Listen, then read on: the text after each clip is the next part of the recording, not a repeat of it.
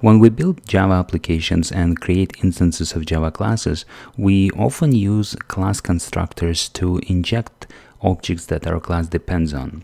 So let's assume that our user service implementation class depends on an utility class which we use to generate public user ID. And let's assume that we need to use a class constructor to inject this utility class into our user service implementation. So how will we do it?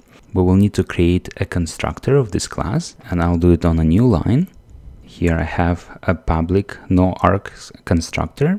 And now I will use constructor-based injection to inject utility class into my user service implementation, like this. Now I will have to declare utilities, and I will use this utils equals utils, like this.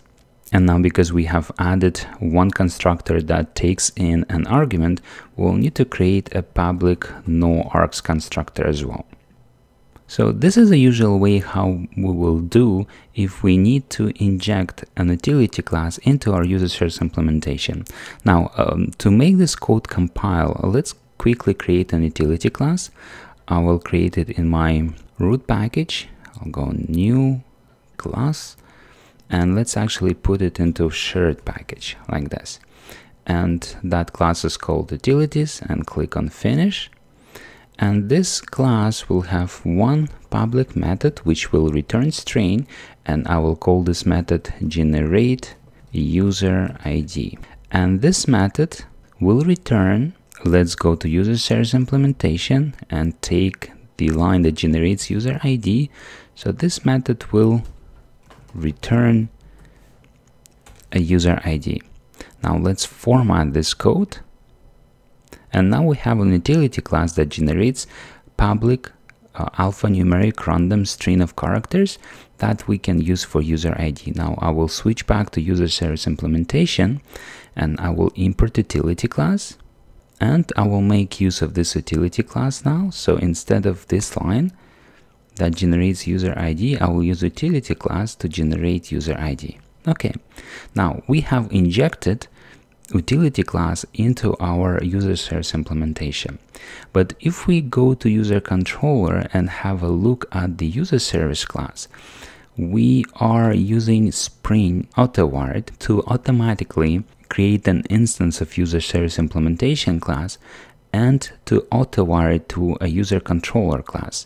There is no place in this code that we create an instance of user service implementation manually, and there is no place in this code where we can pass a new instance of utility class into our user service implementation. So for Spring Framework to be able to auto-wire user service implementation class and then be able to also automatically create an instance of utility class for us and to automatically auto-wire it into our user service implementation, we will need to annotate the user service implementation constructor with auto-wired annotation as well. Like this, just like we did it in REST controller. Let me import the auto-wired annotation, save this. So in user controller, to auto-wire user service, we needed to use annotation auto-wired to make the Spring Framework to auto-wire the user service implementation into REST controller. The same way to auto-wire utility class inside of the user service implementation, we will need to annotate the constructor. Because we're using constructor-based dependency injection, we'll need to use constructor with auto-wired so that Spring Framework can instantiate instances of those objects that are passed as method arguments into our constructor and then auto-wire them into user service implementation.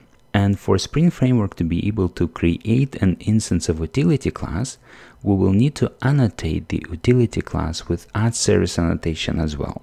Let me import add service.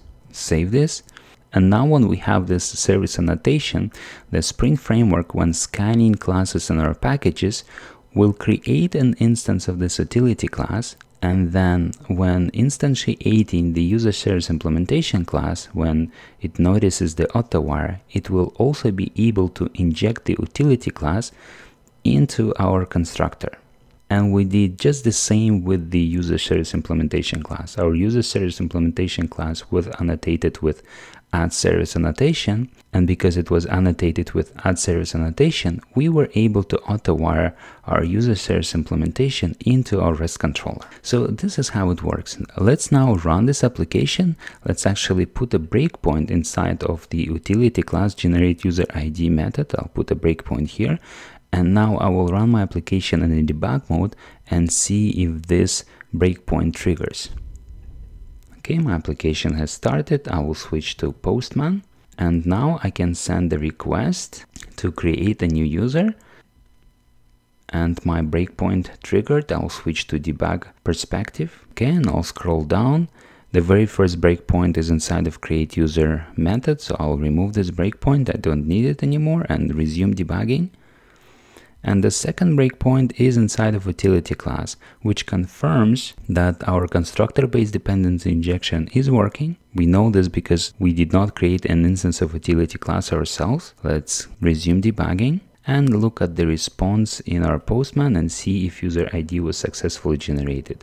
Here we go. So it worked. Okay, so I hope this video was helpful to you and you now know how to use constructor-based dependency injection with Spring Framework to make it auto-wire objects into your service classes.